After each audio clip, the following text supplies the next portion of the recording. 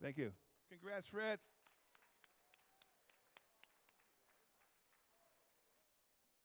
Ladies and gentlemen, if you don't know, that was Chan Poling singing Love is the Law.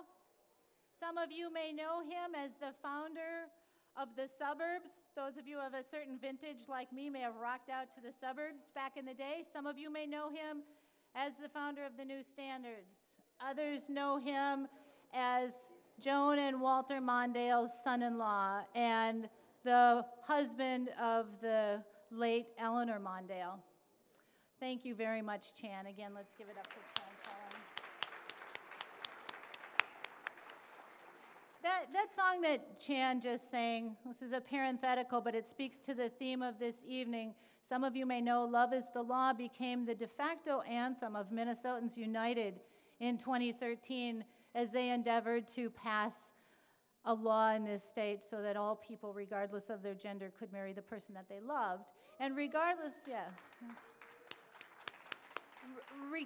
of your politics, I think you would agree with me that it's a good example of how music and public policy can complement each other at times. I had the great honor of hearing Chan perform that song, Love is the Law, at the end of Fritz Mondale's 90th birthday celebration in January, and it left me in tears as he sang it to his father-in-law, and it was beautiful, and I'm so glad you sang it for us tonight. So, most, if not all of you, were just in the auditorium hearing our panel discussion about arts as an inspiration for the common good. I cannot miss this opportunity. I promise I'll be brief to tell you a little bit about how the Humphrey School is directly connecting with the arts institutions that you heard on the panel. First of all, Matthew Welch. Where is Matthew Welch? Where did he go? He's over there. Matthew Welch, who is the chief curator from MIA. You heard from him at the Minneapolis Institute of Arts. He has been a partner with me for months now in putting together the naming celebration, and most specifically the beautiful display case that's lit over here that showcases a collection of Joan Mondale's pottery. Matthew has been remarkable in his dedication and his contribution of time and talent. And at one point, when I asked Matthew, how could we ever compensate him for his time in doing this, I hope you don't mind that I say that, he said, there's absolutely nothing you can do to compensate me. I would walk through fire for Mr. Mondale. Thank you, Matthew.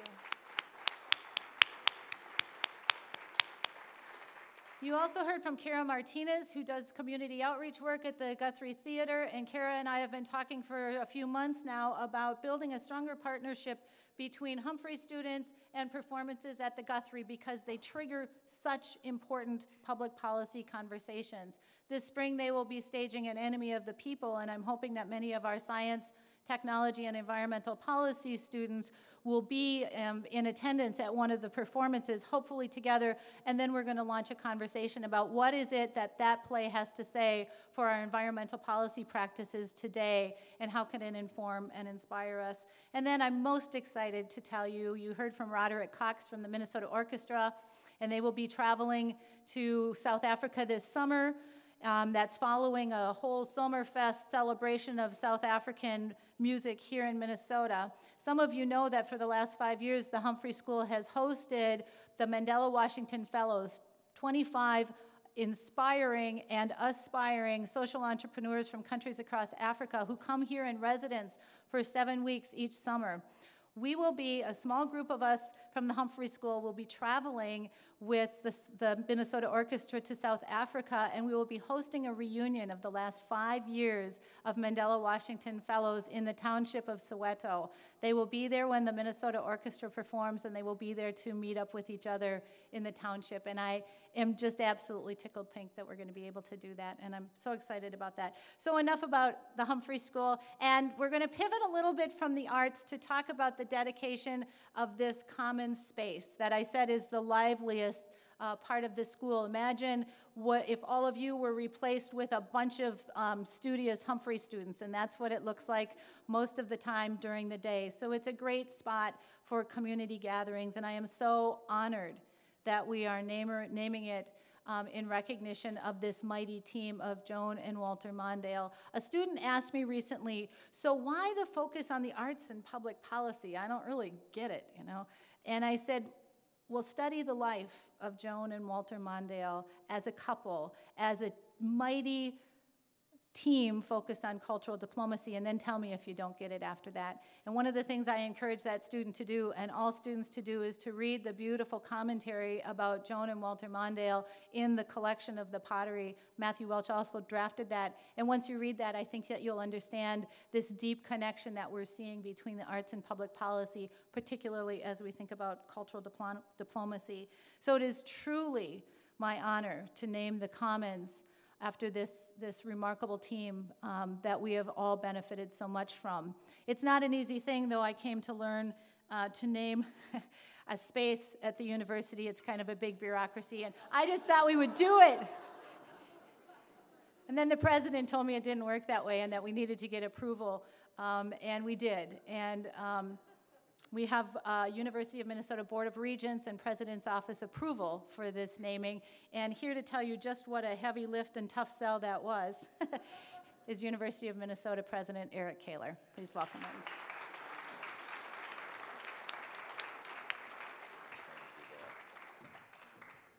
Thank you, Dean Bloomberg, and thank you for your terrific leadership of the Humphrey School.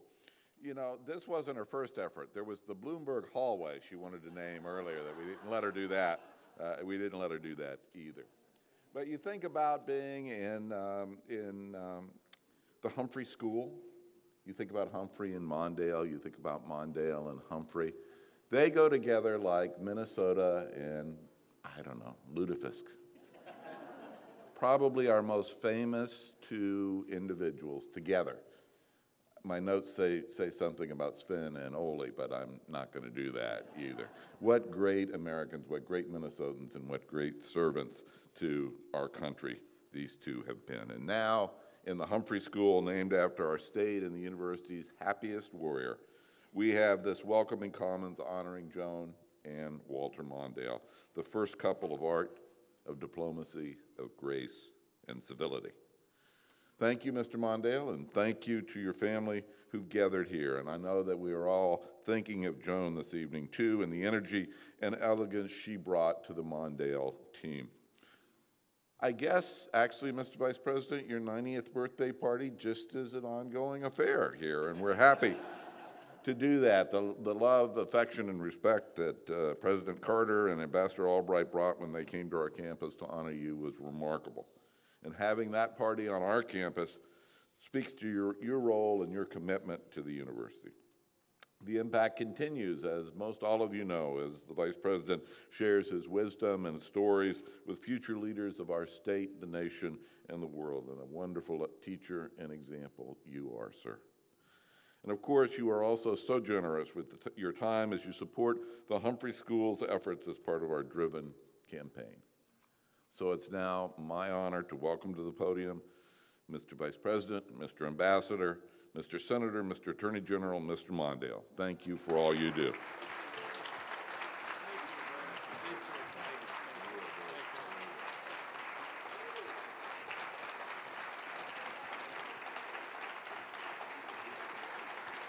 Thank you.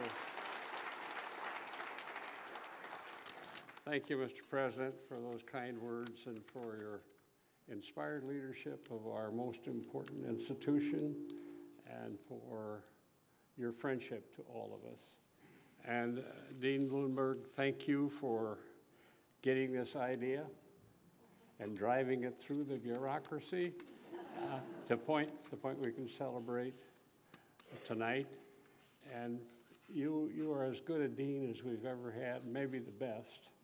And I really enjoy working with you. We're blessed to have Laura with us.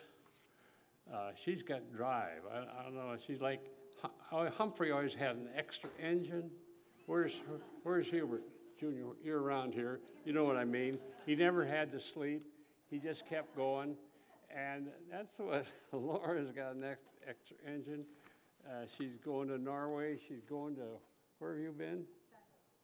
China, yeah, that's just around the block. And here she is helping us move this most essential institution, this Humphrey School, forward to play the role that it must.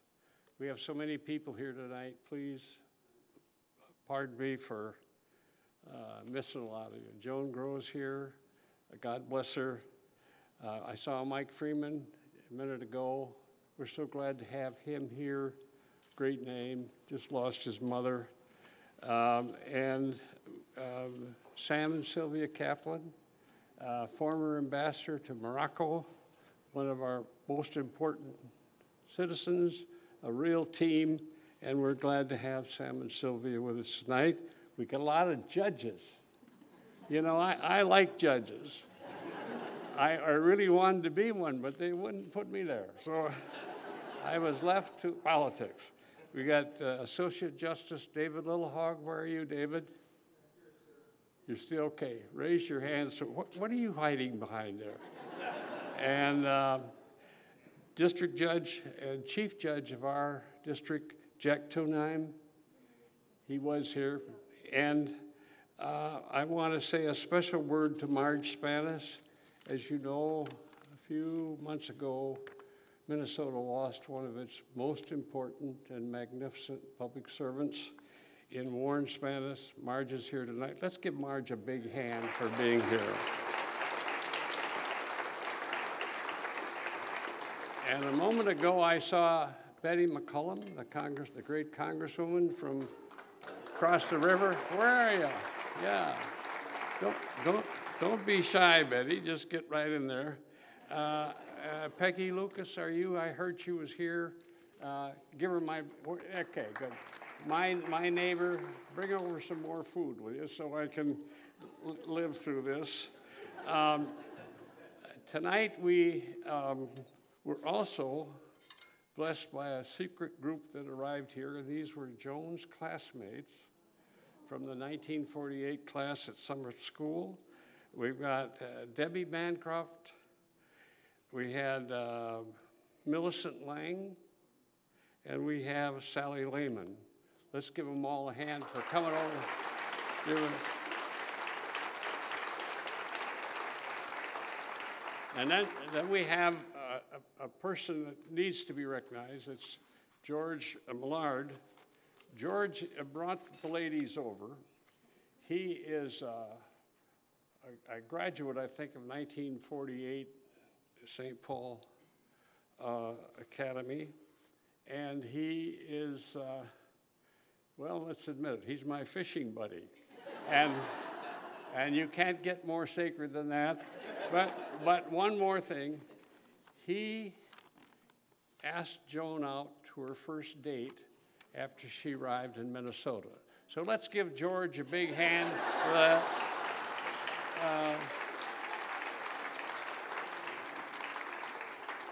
And to all of you who should have been recognized, please blame my speechwriter.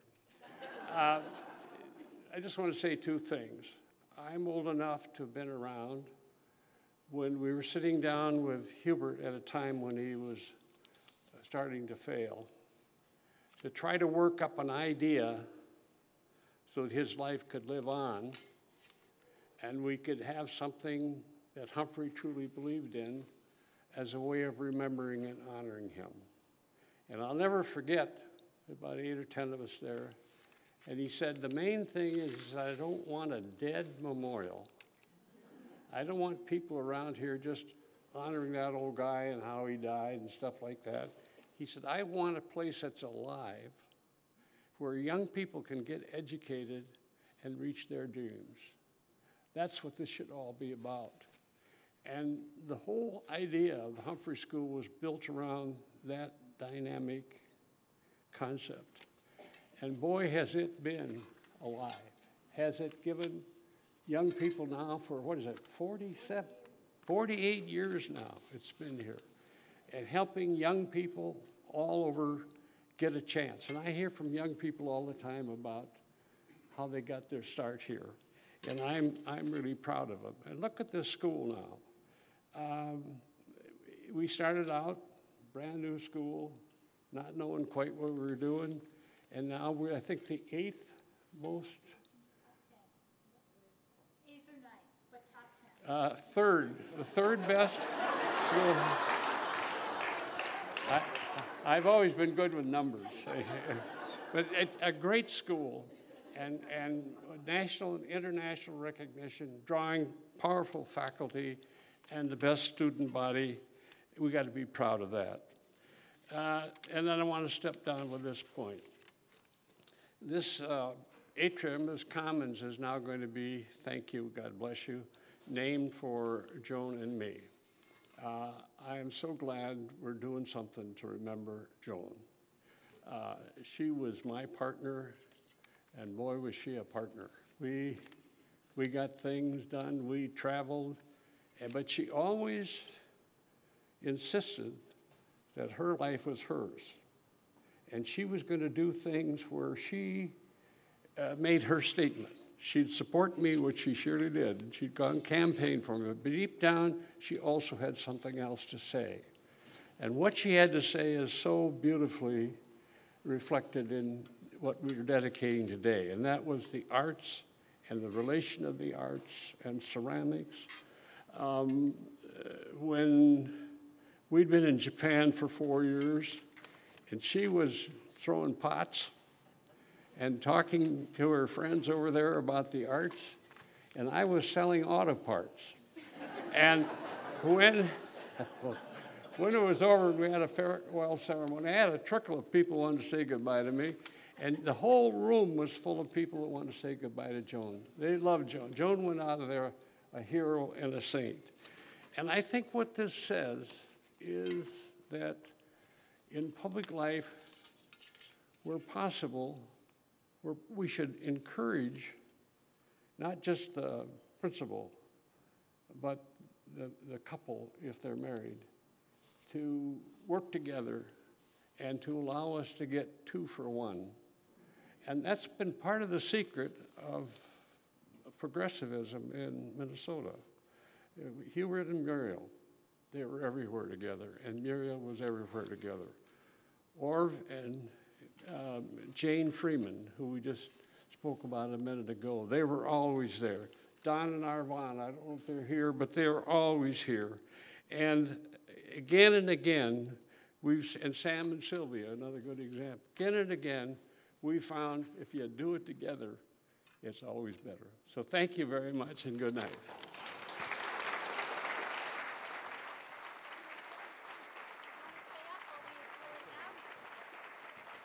Let's invite Ted and William to do the official honors, because I'm sure you're really going to be surprised at what it says underneath this ribbon up here. And if all goes according to plan, this will work. But I'm going to cover my head just in case. 3, 2, what are we doing again? You're pulling. 3, 2, right. 3, 2, 1, go. Surprise!